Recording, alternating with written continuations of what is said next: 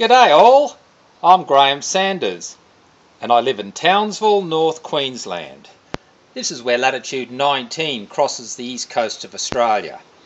I'm trialling the honeypot hive system, and in the tropics we're going to be using Tetragonula Hockingsi, the local native stingless bee. In this episode, the Induction. It's the 2nd of June 2016. Overnight, it got a little bit cooler, 18 degrees. Maximum today is supposed to be 28, 29. Very pleasant, very clear skies.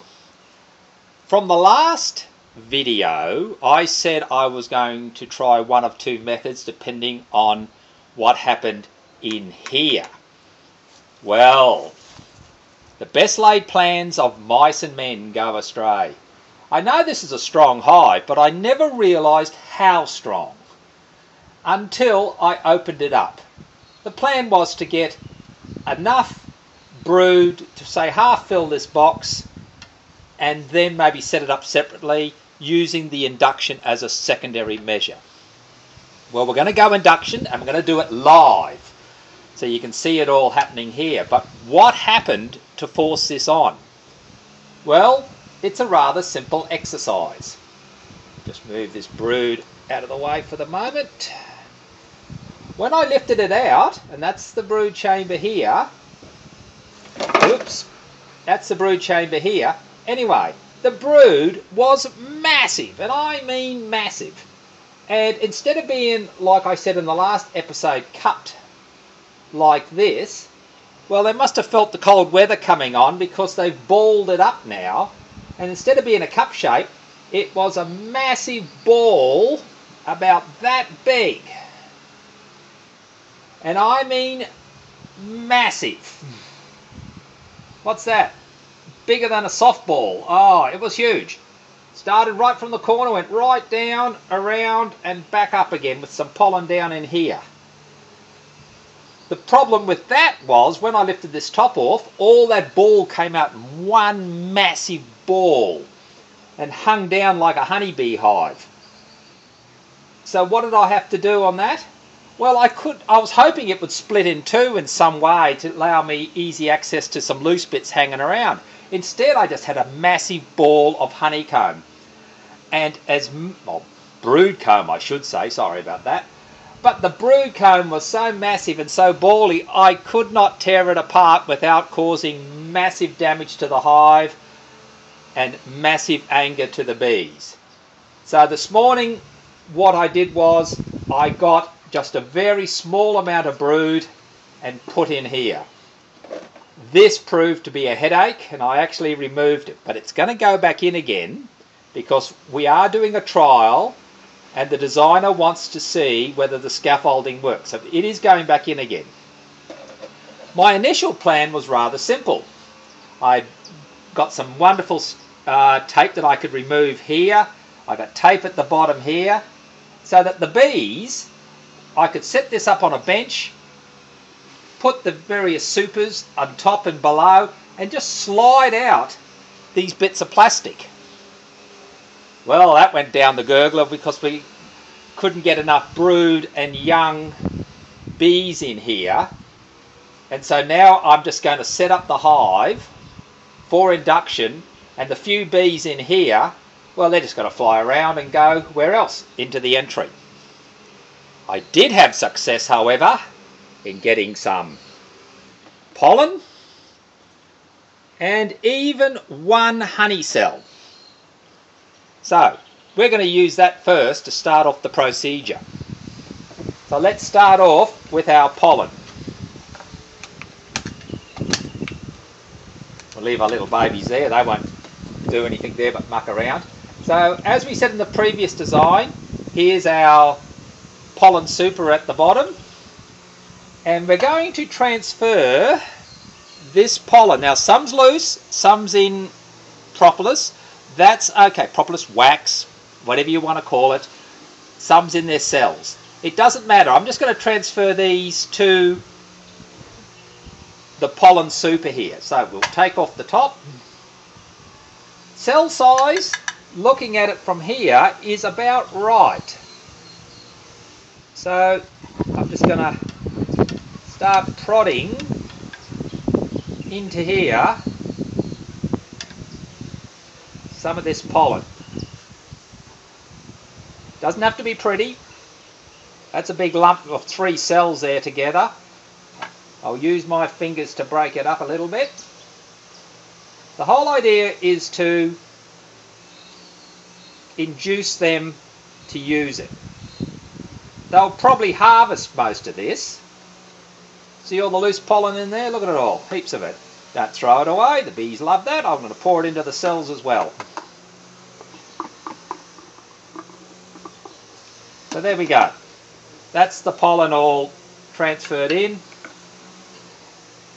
You can, we'll see if you can grab that. You can see that I've put a couple of pollen cells that were broken open there. I didn't care too much about getting the cells really nice and neat. I was more concerned of just getting enough pollen in there, because once the pollen's in there, they're going to see it, they're going to react to it. Oh, get up there, come on, thank you. Poke in there. I'm poking some of the stuff into the cells, maybe to encourage them. The whole idea is, it's to stop them immediately wanting to build a tunnel from one end to the other. So instead of building a tunnel, they will now, hopefully, start thinking about this as a pollen store. On goes our lid. And that looks pretty good.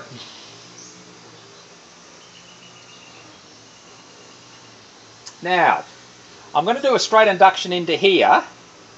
So, why put this together and transfer it there? My initial plan was I was going to put these together and put sticky tape over these so I could then lift them all up all together. So my initial plan was put this on here, pull this slip off, out comes the bees, immediate access in here, block this off. Not worried about that anymore. I'm next to the local hive, haven't got many bees in here, and the whole plan went out the window because I couldn't get enough brood. So instead now I'm going to build this up in the actual box. So we'll put the little babies over here, move the box into place, take out the 2 bits, in she goes. Now, I've already pre-cut a tube to join the 2 together, and that will go in there like that. So we're going to put that in now, and a little piece of wood just to hold it up. There we go. And push that in. And if we've done that all properly, yep, holes line up beautifully. Okay, how do we stop that moving around? Well, you could squirt silica, silastic, gunk, or you can do what I'm going to do, is just shove some paper in there each side until it's nice and firm. So a bit of paper held in place, we'll shove you in there to start. Of course you're going to move, so we'll shove some on the other side. There we go, that's looking good. A bit more of a shove, a bit more of a tear. Tweezers come really handy in these sorts of jobs. Now she's getting nice and firm and tight. Some this side.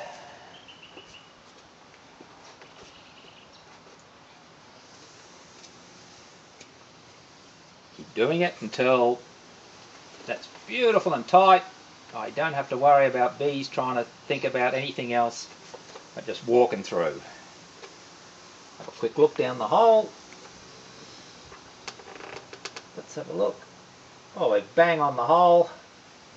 Looks good. That one's pretty tight. That one's pretty tight. So I think we've basically got it. So there we go.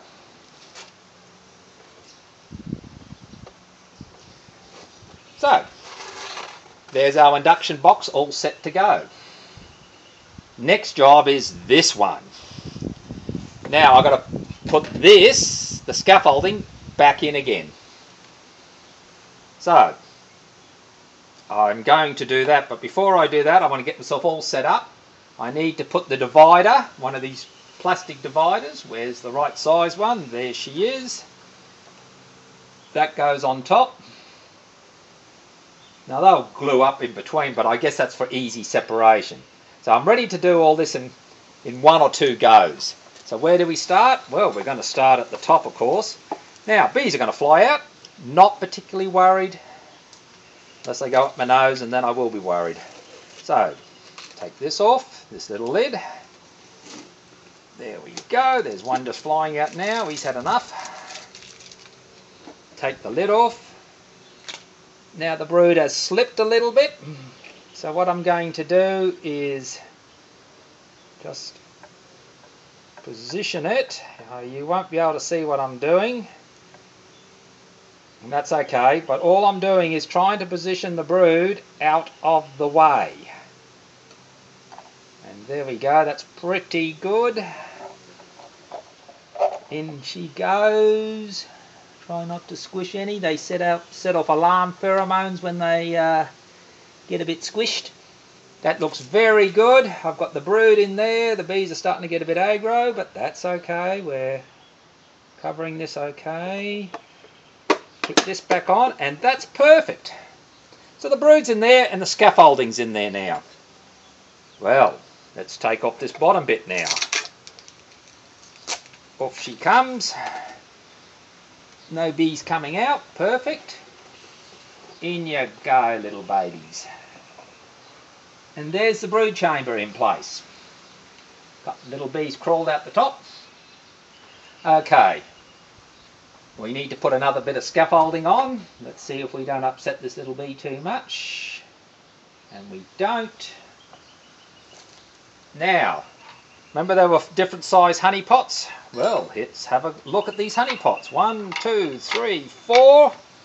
Oh, we'll do it this way so you can see the odd bees hatching and crawling out of there. That's good. Let's have a look now. Where's the honey container? There it is. I managed to get one honey pot, and I've placed it in here in case it catch any leaks. You can see that it's open at the top, but that's okay. Now the size of it, I'm looking at the second smallest size of the 4 that I've got as probably the right size. So I'm just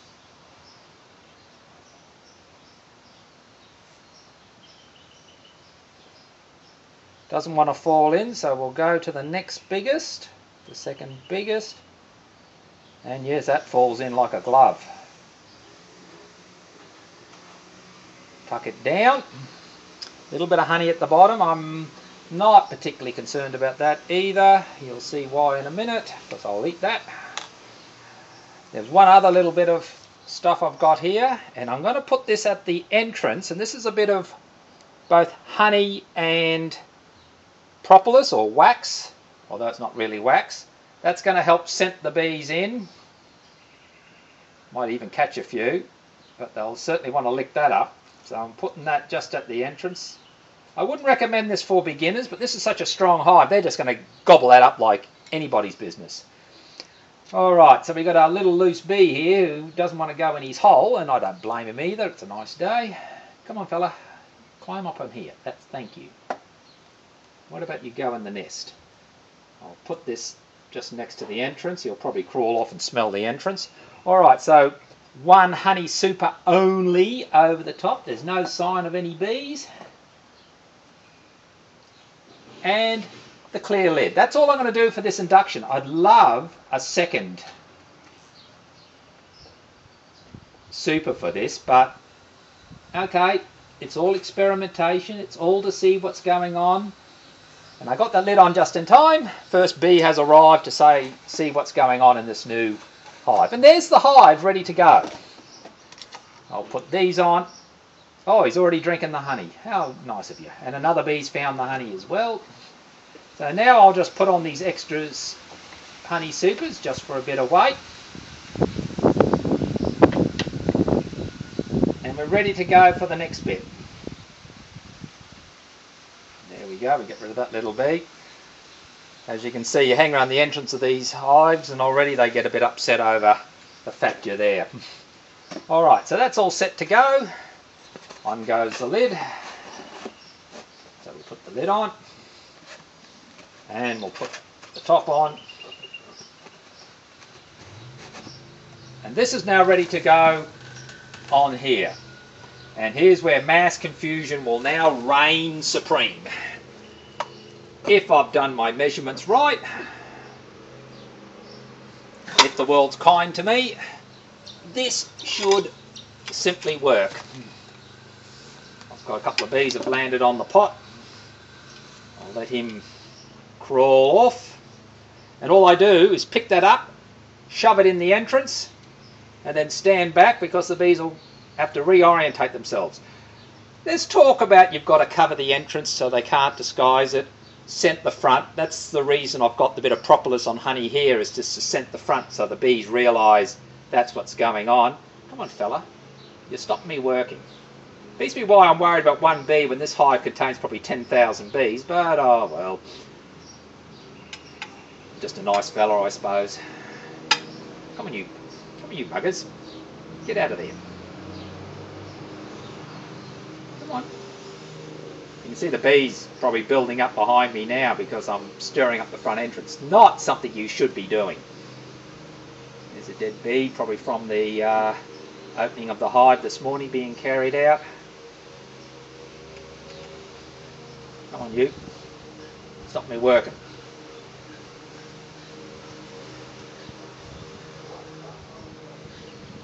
Where's my caring nature? There we go, got rid of you. Okay, that goes on here. And let's see how we go. Have I got this lined up? The answer is either yay or nay. And I seem to be just about right. With a spacer, handy to keep pieces of wood, stuff around, whatever, to get your height right. So that seems to be about the right height. Shove a nice board in there. I've pushed it in quite hard. So I'm assuming the bees don't realise that. And already, hope you can hear me, already the bees have found that propolis. And already they're just flying into this opening where all this honey is.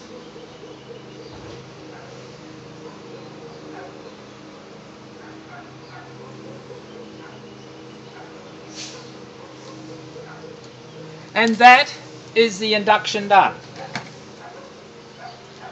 I'll see how they go in the next hour or so, but that's it. They'll take a few hours to orientate to the new hive.